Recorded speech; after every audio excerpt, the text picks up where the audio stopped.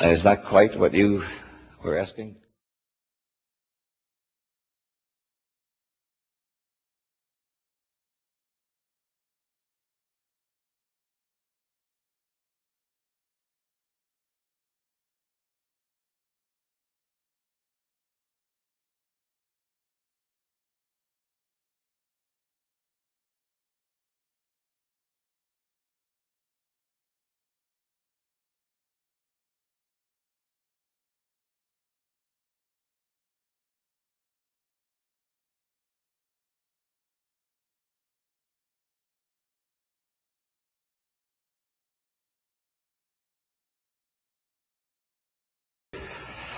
Is that quite what you were asking?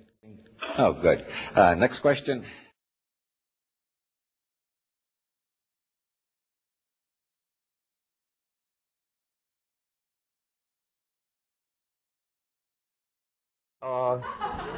Dionysic art in Greek times was where like a bunch of people would get together and they'd erect a paper phallus 50 feet long and carry it around and chant to some god that they believed in, right? Mm-hmm. You know, and sort of, how should I say, the creation of an event. It's eventful art. Mm-hmm. Apollonian is when you just make a statue and it's there forever and it's set out very clearly. Okay. There's a Dionysic element to my art that does, I suppose a lot of people might be frightened to be me, but I'm quite happy to be, you know? All right. Just as some people were very terrified of rock and roll when it started, and then they got terrified of the Beatles, there are some people who get scared by any new trend in music. Fair enough. I'll tell you one terror. Good question. In this music, one terror is that if you play music like the way I do, okay, obviously already, if I put as much into a song as I possibly can on your show, automatically for 5-10 minutes, it's very hard for me to speak articulately or to talk to you. You see, because you're pumped up back there, because I've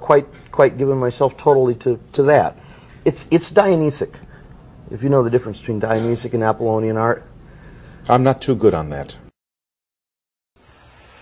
Next question. Do you think this Dionysian spirit that keeps people on the quest for power is what's brought so much of the destructive tendencies into humanity and so much of the violence into the world? Do you believe that there is that destructive tendency in human nature, or that it's just a matter of choice?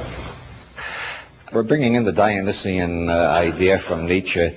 The way Nietzsche uses Dionysian, it means ecstatic, as distinguished from Apollonian, which is rational.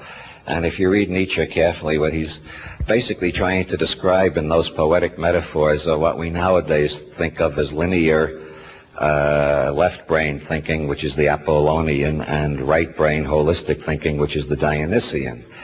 And I think if you look at history as a whole, you find that both of them are subject to perversion, especially when they become ruling class ideologies. So you find some really nasty Apollonian type civilizations and some really nasty Dionysian type civilizations, and you find some very good civilizations of both of those types too. So I don't think you can draw a line and say the Dionysian is good and the Apollonian is bad, or the Apollonian is good and the Dionysian is bad. These seem to be part of a dialectic, both of which are necessary for our evolution as I see it. Is that quite what you were asking? Oh, good. Next question.